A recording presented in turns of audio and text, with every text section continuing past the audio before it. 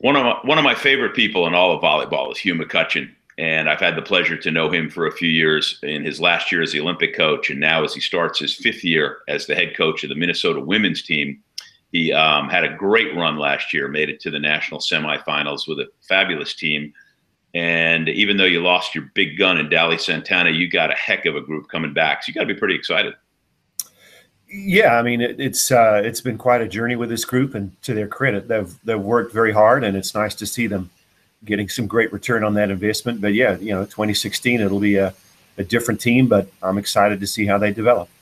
That was so exciting, the run that you had. And what's really cool is how many Minnesota players you have, like the Tapp sisters, Samantha Seliger Swanson, the setter, Molly Lohman.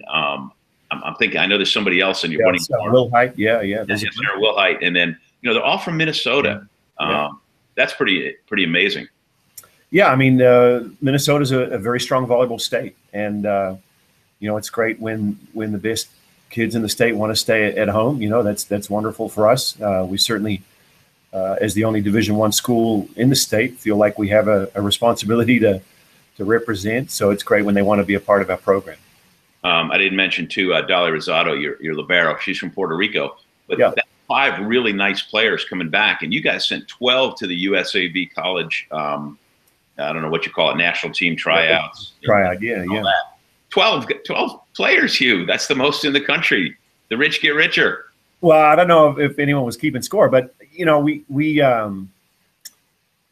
when we're talking to our athletes, a lot of people that come here are not just wanting a great college volleyball experience. They want to go on and do things beyond college, and certainly we think we know a little bit about what happens after college, just professional, national team, all the different experiences that we've had, and so to that end, having that experience of going to the national team tryout, seeing what other people in the country are doing, playing with different coaches and different drills, and I don't know, just getting that experience. I think is absolutely congruent with what we're saying about, hey, we want you to be great here, have a great college experience, graduate, get your degree, and then like I said, a lot of them want to go on and do things in volleyball beyond college. So we're just trying to stay true to what we say. Well, I can imagine it's a pretty good pitch coming from Hugh McCutcheon, the former men's Olympic coach and women's Olympic coach, and then the great staff you have. You can schmooze with the best of them. So I imagine you're pretty good in the living room. Schmooze. All I'm trying to do is, do what I say and say what I do, kind of thing. I mean, we're just trying to be consistent. Well, we mentioned all those players who are coming back, and that's such a great core group. Tell me about your incoming freshmen and who might be impact from the beginning. Well, it's I think a really interesting time for our program because there will be a lot of competition across all positions this year, and Reagan Pittman in the middle, Alexis Hart on the outside, and Brittany McLean on the outside, and a defensive player, Lauren Litzau, who's going to come in. And all 4 of them can have an impact immediately. The experience of making it to the Final Fours, we're not allowed to call it. That's basketball only. Yeah, but I think we're the national semifinals, I think, as well. Yeah, exactly. Yeah. Nonetheless, as one of those 4 remaining teams, getting in that spotlight and having that run through the NCAA tournament, all the pressures that go with it, and then, of course, being in that environment, what do you think that does for those returning starters that we talked about, and then what they can pass on to those new kids? It's a wonderful experience. As tough as it was to lose that match, there are a ton of lessons that we can learn, and hopefully weave those into the culture moving forward. And as we've always said, there's opportunity in adversity, and as much as you want to let your athletes know, like, hey, at some point it's going to get big, and at some point that that you've got to be able to be at your best when your best is needed, and all that stuff. Telling them is one thing, but having that experience is, of course, a whole different deal. And it's not a mystery that experience is the teacher, right? And now that they've had that, hopefully they'll be a little bit better, next time we get there. Yeah, opportunity and adversity. I wish more people would understand that. Anyway, yeah, well, it seems to be we're trying to. Well, I don't know about now. It seems there's more and more research about the importance of failure, but for a while there, it sure seemed like everyone was trying to insulate their kids from failing at anything, and I don't think it's got them a good return. Well, I'm glad to hear you say that, and I got some volleyball girls. I want to watch that.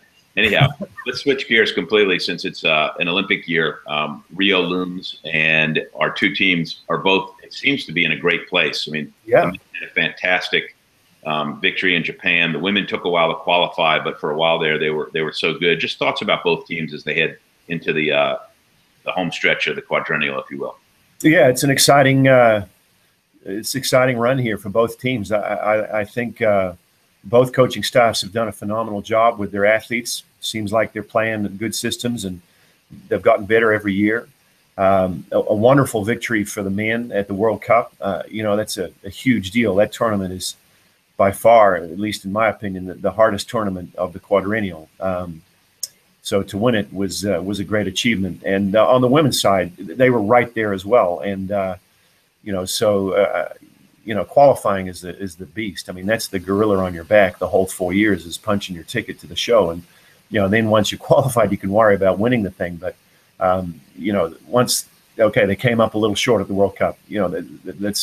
It happens. If it were under the old rules of the World Cup, where the top three would have qualified, which is the way it's been for the last, ever since the tournament's inception, the women would have qualified there. So they weren't far away. But then obviously to come home and to, win that qualifier in such a commanding fashion was, great. And, we talked earlier about this idea of opportunity and adversity. And I know when I was coaching the USA men, we got fourth at the World Cup. We were right there, and we had a chance to beat Russia, and we lost in 5. Had we won, we would have gone, and we lost, and it was heartbreaking. It was tough.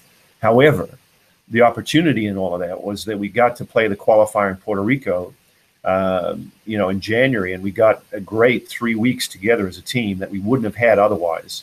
And so there were some things that happened in that tournament that allowed us to become the team we were in 2008. So, I don't think, the national team staff would, as much as they want to have the qualifying done at the World Cup, I don't think they minded getting their athletes back, getting another chance to kind of reinforce the culture, work on some technical stuff, work on their systems, and of course, play a great tournament in front of a great crowd here at home. Well, I'll tell you what, the frame of reference from where that all comes from a guy who has done what you have done in the volleyball world, I think is almost unparalleled. And it's an honor and a privilege to call you a friend and to be able to visit with you for this. And I look forward to the many, many people who will get to see this and hear what you have to say. Right on. Hey, the feeling's mutual, man. Thanks for the time, and all the best, mate.